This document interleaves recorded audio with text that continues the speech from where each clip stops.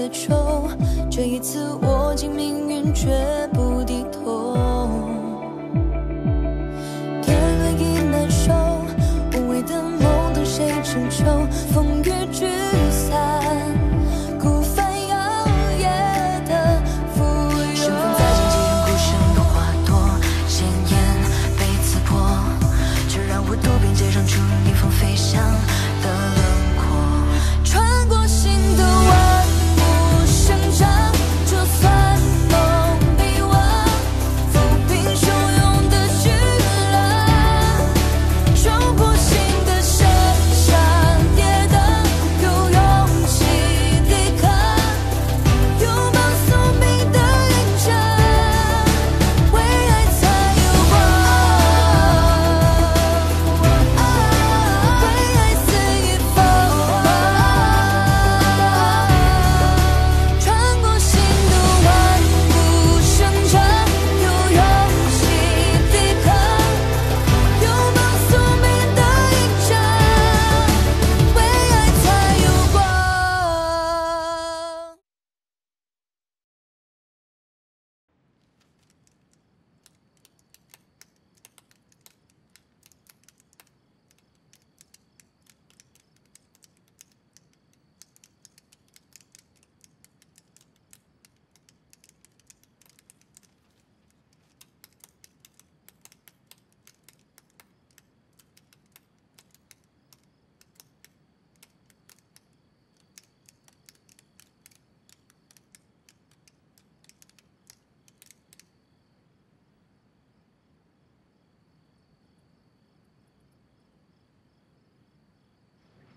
怎么了？三嫂，念秋，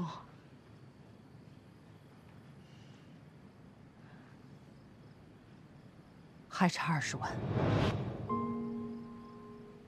什么？明日一早就要交差，如今去哪筹这20万钱啊？姑娘，你把我卖了吧！你卖我不，姑娘，你把我卖了。卖我，姑娘，你卖我！都给我起来！这20万钱，就算把你们都卖了也不会有，何况我怎么会卖了你们呢？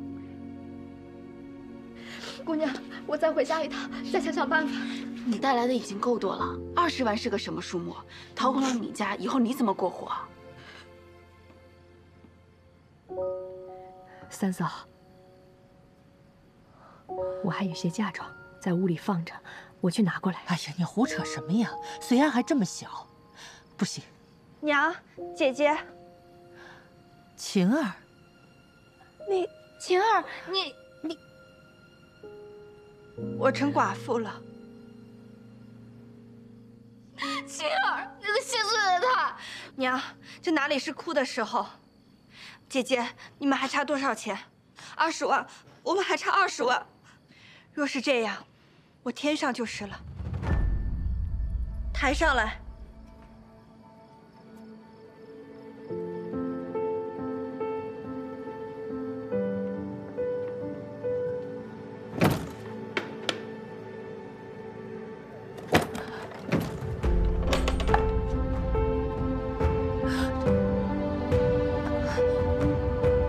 晴儿，你哪来这么多钱啊？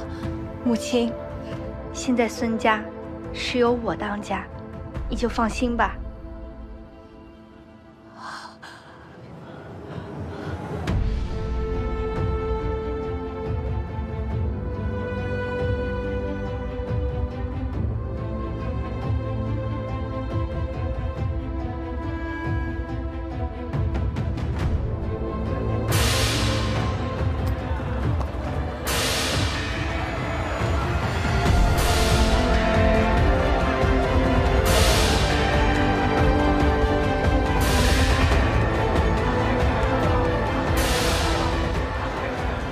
朕本以为没有比花一正更臭更硬的角色了，现在看来朕错了。陛下，花芷此次倾家荡产，莫口无怨，但有2桩事情，还请陛下成全。哼，你还能有事求朕呢？其一，修河的每笔支出我都要亲自对账，以证这笔钱确实用于百姓。其二，花家已再无分文，还请陛下能将祖宅留给妇孺妻身。再无分文，那你们如何糊口啊？抄家之时，陛下又何曾想过我们何以糊口？也对，你能白手起家一次，就能再次。好，朕答应你。晏惜，你干什么去？今日和尚开工，数产难以丰沛。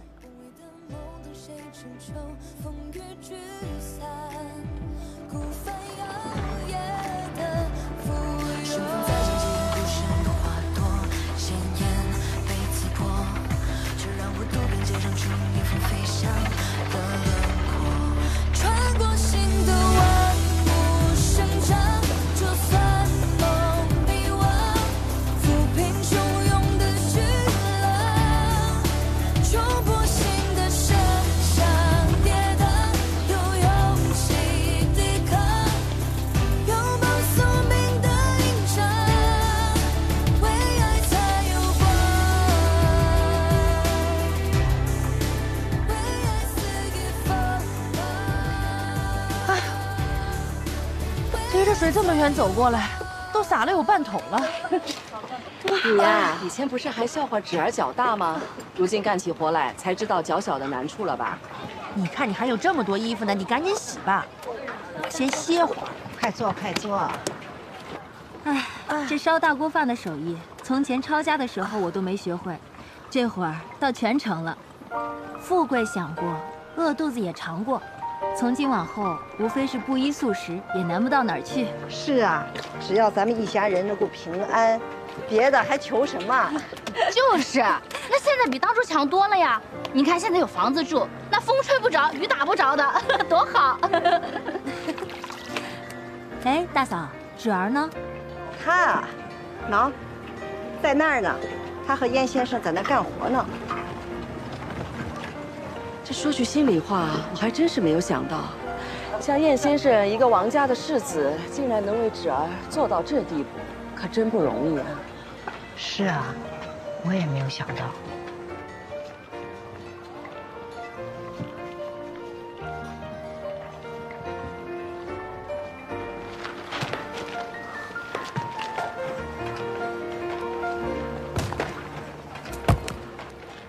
哎，你小心点。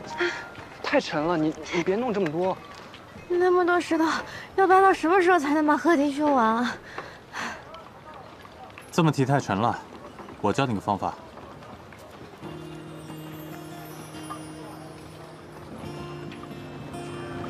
这么拉就省力多了。真的？嗯，让我试一下。等等啊，少个东西，我当石头吧。难道你是石头人吗？好了，走吧。花芷，我觉得你比之前要开心了。是，我现在心里无比的轻松，不用想着筹钱，不用管铺子里的生计，只知道做一日的工，吃一日的饭。现在只劳力不劳心，睡觉都比以前踏实。你看，这些石头啊、木材都会变成河堤，河堤的淤泥呢，又会变成肥沃良田。等到河道修复的那一天，心里该多欢喜啊！那倘若完工那天，我让太后为你我指婚，你会答应吗？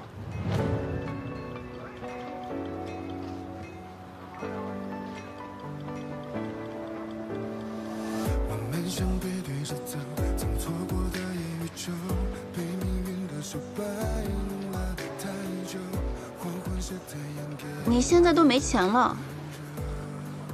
你现在不也一样吗？我和你可不一样，我有这个，这个可值钱了。那如果说我后悔了，我可以问你拿回来吗？当然不行。给我。不给。给我。不给。给我。给我。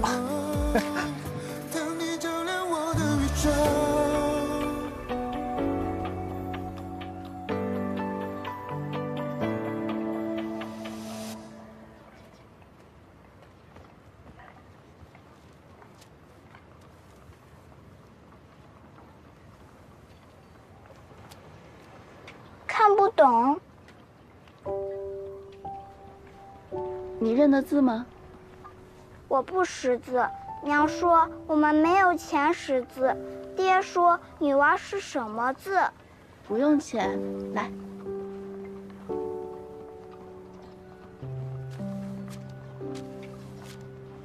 你看这个字念人，是不是很简单？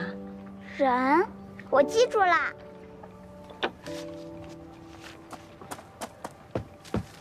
你怎么在这儿呢？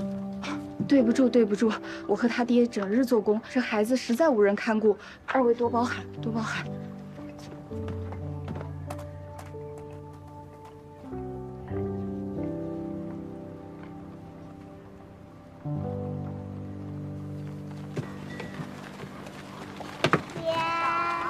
天地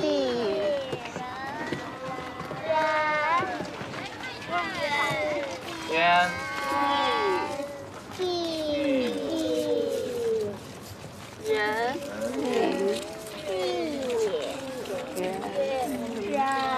聪明。娘子也想学认字吗？姑娘和我说笑呢，我哪有功夫认字啊？哎，那若是歇了工，我们还在这儿，你可以过来。可这歇了工，天都黑透了，还能看得见？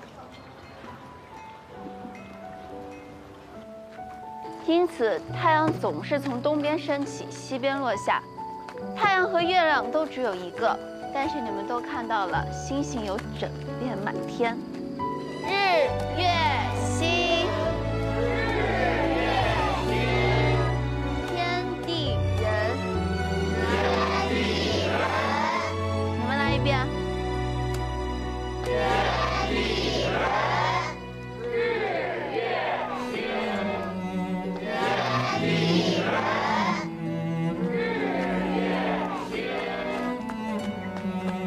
花姐姐，小六，认字的话我也能教。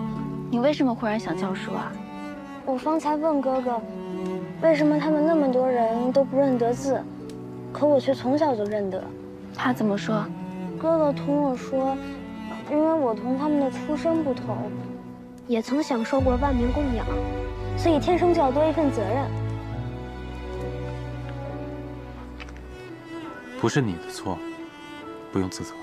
哥哥，花姐姐，我想教他们认字。好。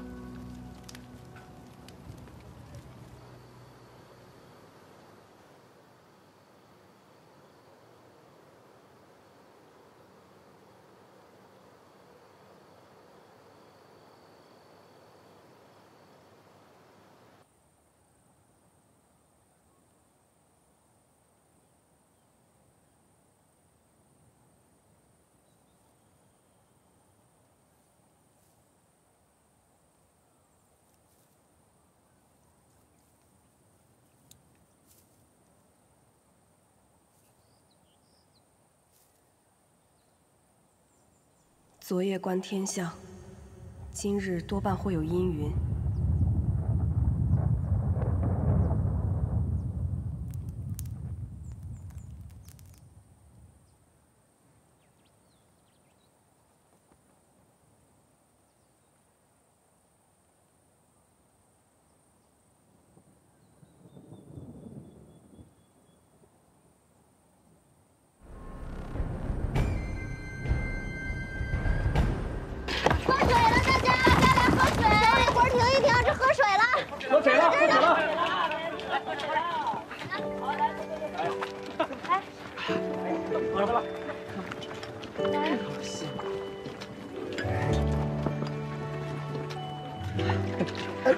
林姑娘，水字是这么写的，对吧？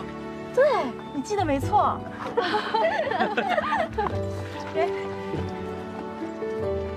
哎呀，林姑娘，你快看谁来了！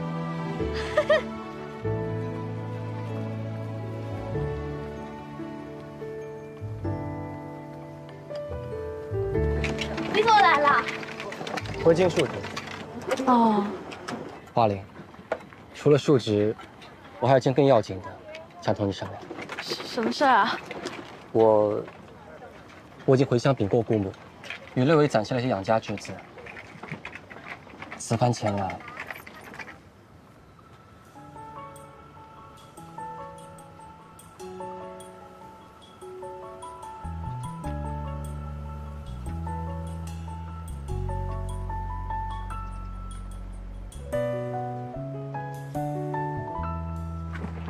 知道你愿不愿意？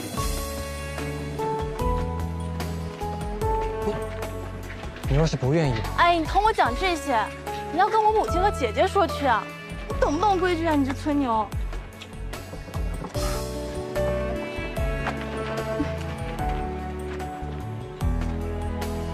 苏秦发奋读书，每当他又累又困之时，都会用锥子戳自己的大腿。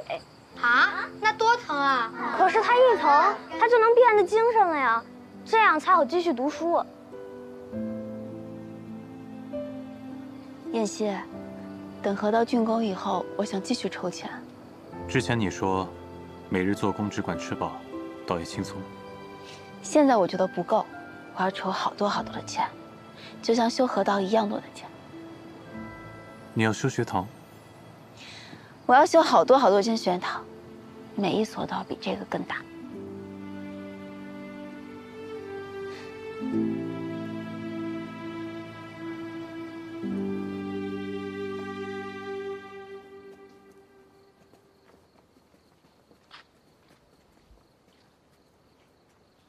惠王殿下还是回去吧，陛下眼下没有余暇见您呢。无妨无妨，只是请安而已。您帮我把心意带到就是，那我便回府了。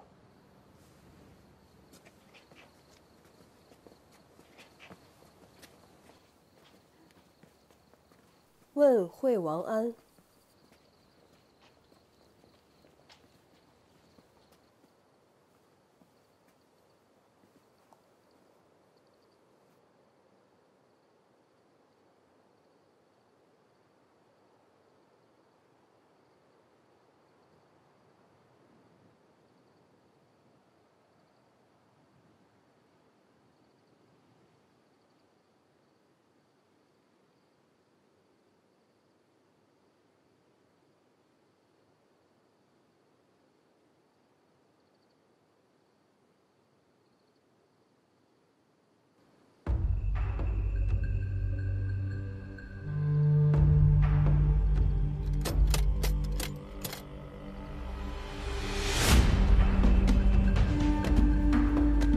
要下雨了。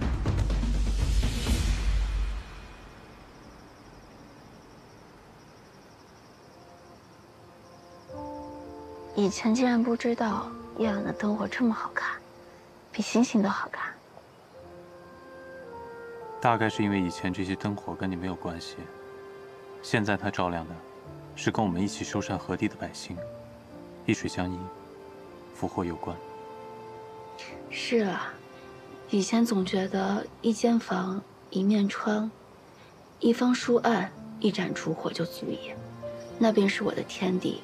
可现在无处读书，无暇关心，我却觉得自己的天地更加宽阔了。以前，你是花家大姑娘，如今，你是大清朝的花娘子了。人生还真是这样，我一步一步的往前走，还真不知道自己会变成什么样，会遇到什么样的人。以前跟着祖父游历四方的时候，从来没有想过有一天会遇见你，多奇妙。那你有没有想过，等河道疏浚完成，我们举家北上，那时候生活是什么样的？那时候应该全家一起坐船，就沿着这条运河北上，沿途观遍风景。花芷，等修成了河道，我们就成亲。好不好？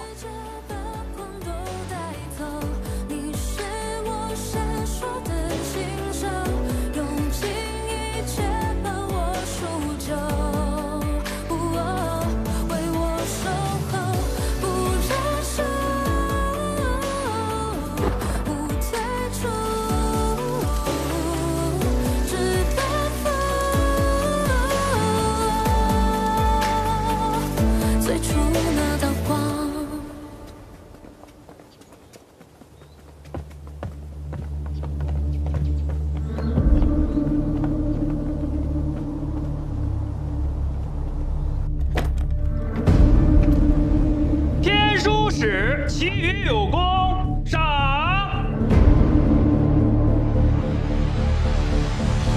长青，奴婢在。宴席多久没进宫了？回陛下，上月世子才来过。上月，听闻世子近来为七秀司的事儿日夜忙碌，替陛下分忧呢。这一年，宴席进宫的次数，一只手都数得过来。每次来都是为了七秀司的公务，一顿饭都没陪朕吃过。朕亲手养大的小鹰，翅膀硬了，撒出去就不知道往回飞了。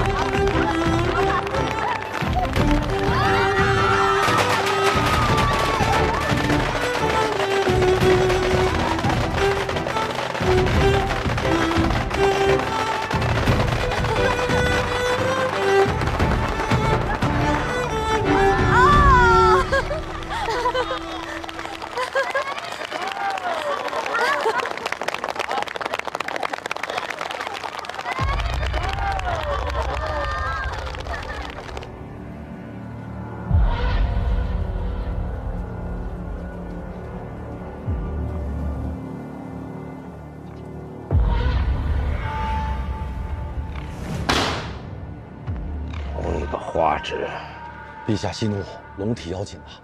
陛下，此番筑坝疏浚之经费，花芷故意四处筹谋，闹得天下皆知，挑动世人对陛下的非议。如今又私自讲学于家塾之外，意图私恩小惠，笼络人心。陛下一再开恩，不料他竟如此不知收敛。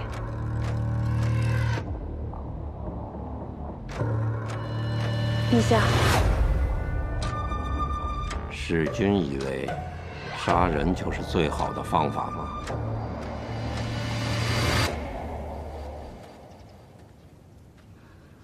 大官有礼了。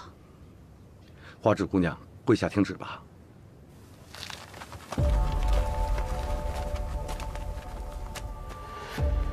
奉天承运，皇帝诏曰：积善之门花氏之女花芷。因家道丰富，治河修桥，周济乡民，大义可嘉，浅德仪表，兹特敕尔为奉天女，入天文院，加尔官荣，永息天宠，钦此。花芷接旨。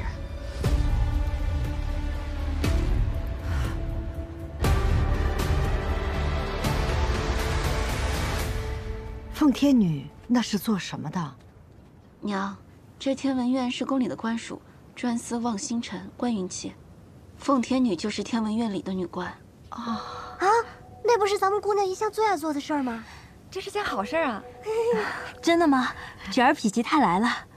是啊，是我最爱做的事情。那这个奉天女要做多久啊？是啊，不会是要住到宫里去吧？花芷姑娘，请即刻随我入宫，陛下要亲自召见呢。啊！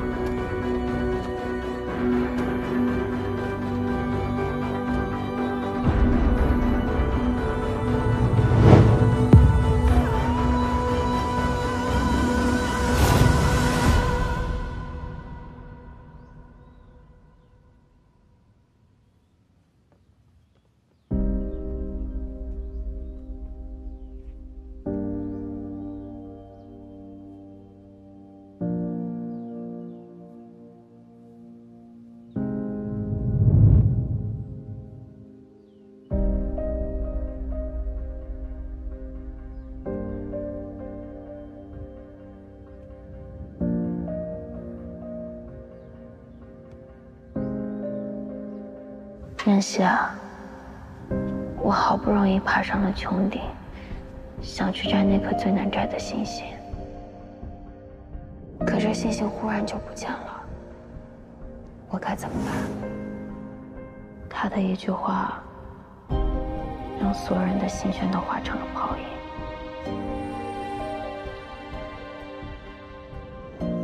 之前我们说过，你若生了羽翼，不如振翅飞了。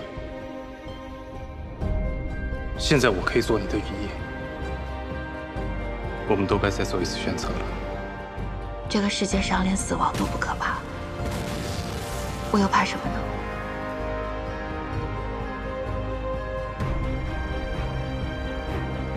我不想再同你分开了。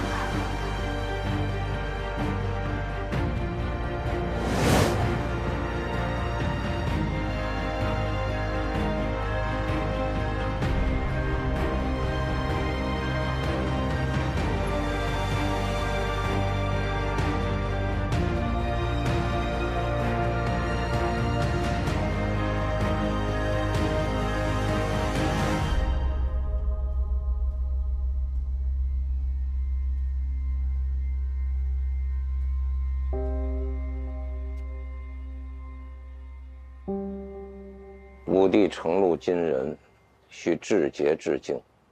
奉天之女亦然。一朝入的天文院，不到白首不得出，方可观天象，思天命。你可知晓啊？接旨之时，花芷已经心知，这一入宫门，余生方走不出这一方天地。不愧是花一正的孙女，聪明。陛下谬赞。你好像无所谓啊。陛下，究竟为何把我锁入宫中？一定不是为了我。花芷，聪明过头了。难道陛下以为将我锁入宫中为质，他就会变回你最听话的侄儿，归附于你，不再执拗，他视你如父，一片赤诚的在你左右，护你平安自在？难道你不想要这样的顾晏惜？只想要一个没有真心的傀儡？心，真是愚蠢。七秀司是大清朝的刀，晏惜就是这执刀人，这才是朕最在意的。晏惜待你与旁人不一样，你利用他，与旁人无异。那又如何？陛下，你一片真心用错了地方。君王之心是换不来一颗真心的。放肆！你同你的祖父一般的放肆。好，你有心，朕没心，你如何证明啊？难道要抛开胸膛，以死明志吗？陛下真是太小看我了，我是不会自寻死路的。1年前也是在这里，陛下同我讲起你年轻时候的故事，从那时候起我就知道，我和晏惜之间的感情，陛下不但不能懂得，也永远无法拥有。说什么？哪怕我再也踏不出这宫门半步，我和晏惜仍然会在同一片苍穹下望同一片星辰。100年以后，我们同归尘土，两心相惜，至死不离。难道陛下真的以为这宫墙能锁住2个人？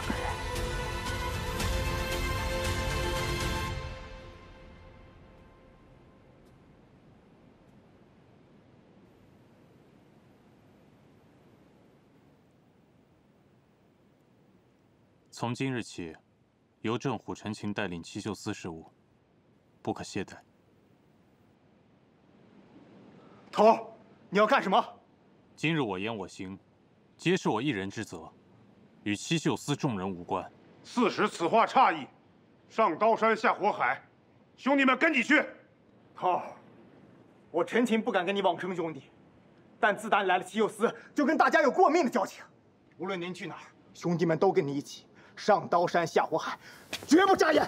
誓死追随四使。誓死追随四使。誓死追随四使。誓死追随四使。今日是我的私事，你们也有父母儿女，没有牵连你们的道理。情谊我领了，可这七秀司这大庆国得有人守下去。你们记住，自己不是谁杀人的刀，更不是谁脚下的狗。7尺男儿要走条堂堂正正的路。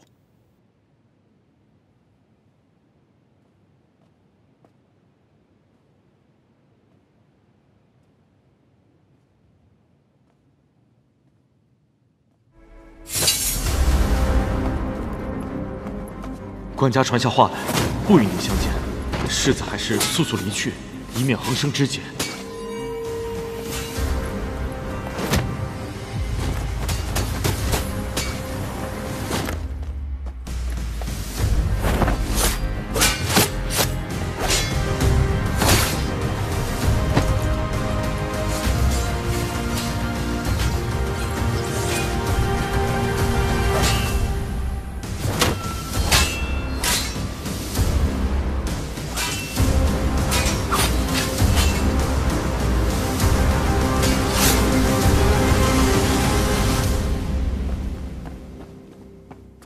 陛下，世子他进宫来了。好啊，既然是为你杀进来的，那就同朕一同出去看看，朕的这位好侄儿有多大的能耐。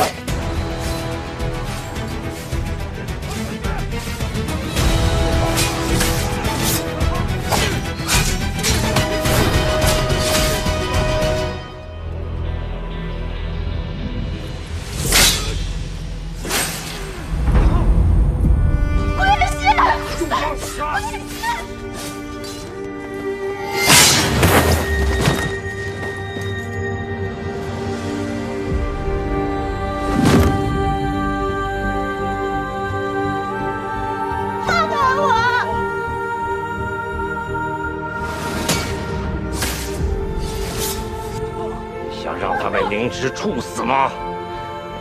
恨吧！现在朕比你还要恨上千百倍。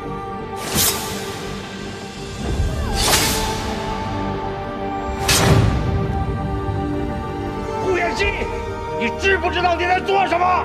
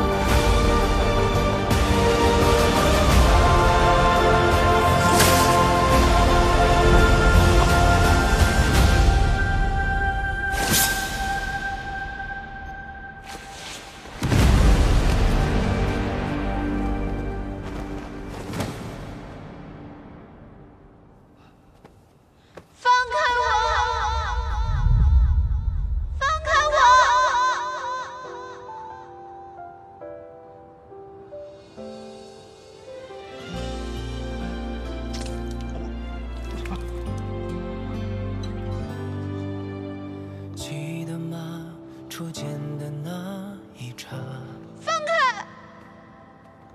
在回忆里种下时间的芽，风起了，吹几朵晚霞，透到天之涯，坚冰之下，要算辛苦，悄悄融化。怎么连你的算术都忘带了？我眼里的天下，宫里那些你用不惯的。春秋和冬夏，我们总是相隔着挣扎，却又相你怎么那么傻？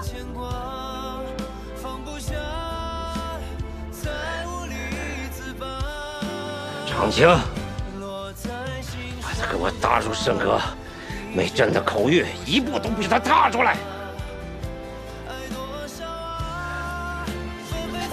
你们不要碰他！你们走开！你们走开！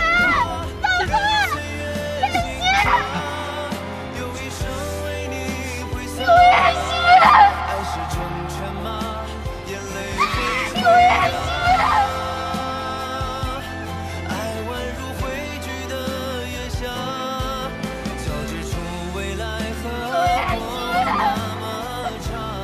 冒着被凌迟处死的罪，就为了2个破木骗子。花芷，你厉害呀，把朕的七宿司使教唆成如此模样。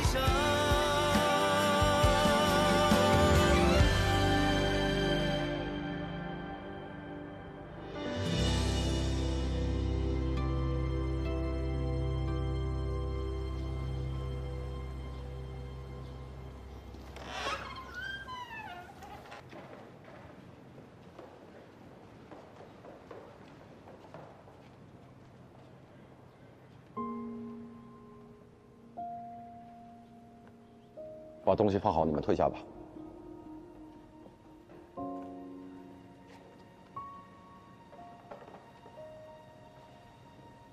世子，官家差奴婢给您送药来了。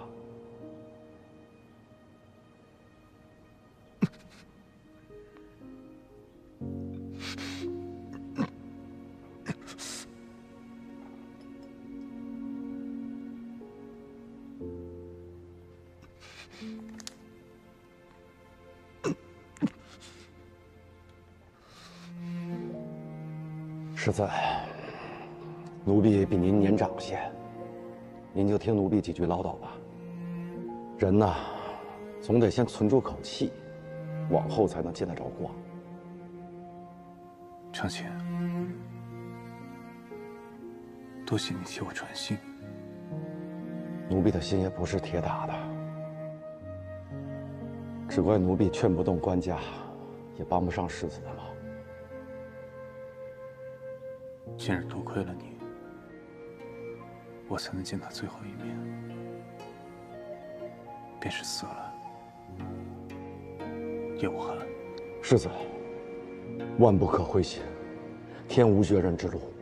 这用的药、吃的饭，每一顿您都别疏忽。等把身子骨养好了，宫院虽深，你们也有相逢的时候。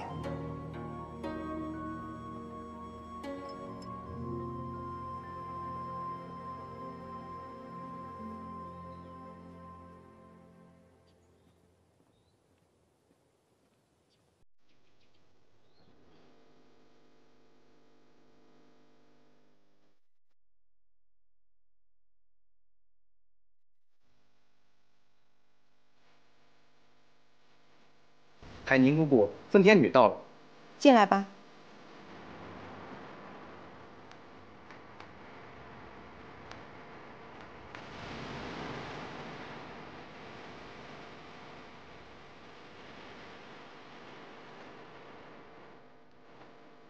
日后你的职责就是伺候使君，去吧，使君就在那边。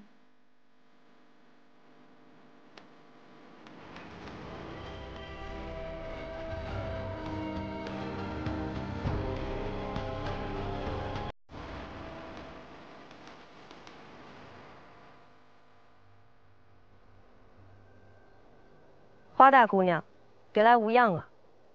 听闻今日承禄宫前血流成河，顾晏惜竟冒死闯宫来见你。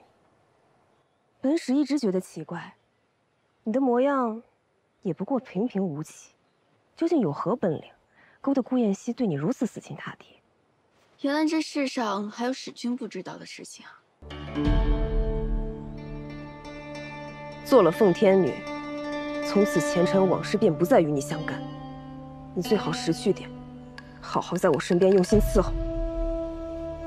这1年不见，使君身边倒是人丁兴旺，颇得甚眷。这1年来，我3次奇遇成功，官家赐我金银，准我召回婢子，允我在宫内进出自如。可惜啊，从前叱咤风云的大姑娘，如今却沦落成一个使唤丫头。 真是世事弄人啊！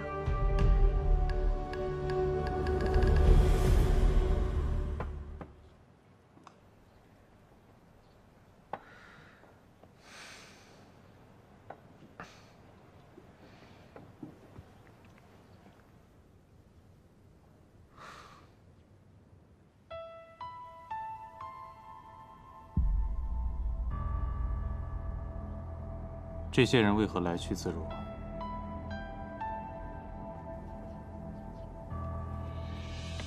门官加恩准，天书使的侍女可自由出宫，采买启神所用之物。去七秀司，把陈青给我叫来。您如今被打入圣阁，怎能随意见外人？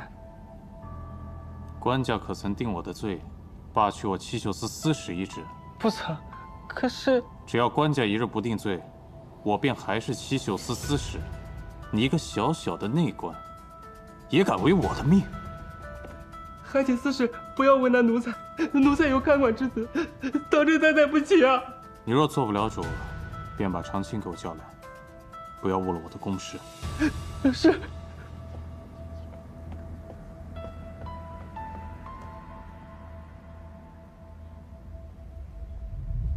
司使要见陈情，奴才按司使说的办就是。官家只令他不出圣阁，其余诸事你要多宽待。毕竟他重伤在身，若气出个好歹来，官家可饶不了你。是。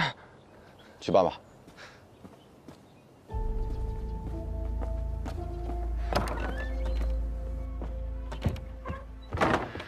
头儿，你还好吗？司礼都快担心死你了。死不了，跟我来。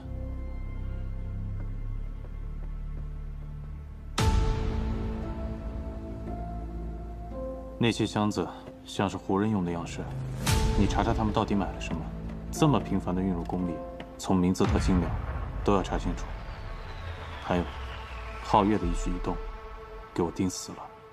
好，我立刻去查，一有消息立刻进宫禀报。头儿，你也要多保重。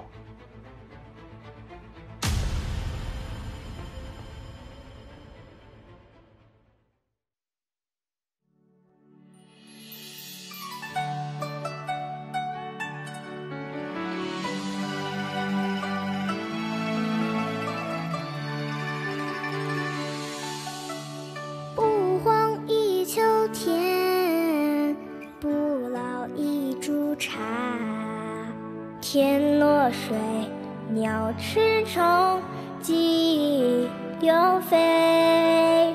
心血为官，